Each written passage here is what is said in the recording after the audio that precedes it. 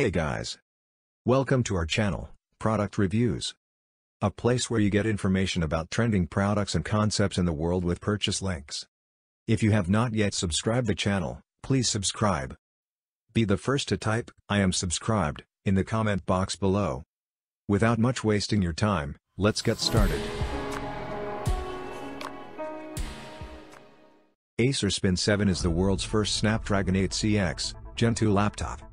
The Windows 10-powered Acer Spin 7 is the world's first notebook, powered by the second generation of Qualcomm Snapdragon 8CX CPU. Acer has announced Spin 7, the world's first laptop with Qualcomm Snapdragon 8CX Gen 2 platform. The announcement was made at the ongoing IFA 2020 Tech Show. The Spin 7 is Acer's first laptop with 5G, the next generation of mobile internet connection that offers much faster data download and upload speeds. This is a durable, solid aluminum chassis with a good fast computer and pretty good battery life. No flex to the case and bumps don't crack the glass. Get a USB-C hub to dock it and you have a full-size performance computer that can go with you. Keyboard is good and usable, especially with a Bluetooth mouse. Always get this model with SSD instead of HDD. Completely outclass the more expensive Lenovo Yoga lineup. The company claims the Spin 7 will be the first Snapdragon 8CX Gen 2 laptop. Simply put, the Spin 7 runs on an ARM-based processor. Laptops running on ARM chips promise long battery life and LTE/5G connectivity. Acer claims the convertible notebook supports both 5G and Wave and Sub-6 frequencies. The new Spin 7 boasts of a 14-inch 1080p IPS touchscreen panel with antimicrobial Corning Gorilla Glass, a 360-degree hinge, 2 USB-C ports as well as a USB-A port. The notebook also supports a Wacom ICE 1.0 pen with 4096 levels of pressure sensitivity for note-taking and drawing. It is super light and thin, and if you want to carry it around, it almost fits everywhere, even in a small bag. The touchscreen works great and the i7 processor makes the laptop a great everyday companion. Qualcomm has been pushing always connected Windows laptops powered by Snapdragon 835 and 850 chips for quite some time. But the previous generation Windows-based connected laptops have got a mixed response. One of the major complaints with always connected PCs is the lack of native apps support for the Qualcomm silicon.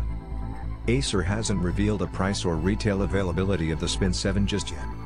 Since it is a 5G notebook, Spin 7 should cost over $1,000. The launch of the Spin 7 comes at a time when Apple is rumored to launch a 12-inch MacBook powered by an ARM processor later this year.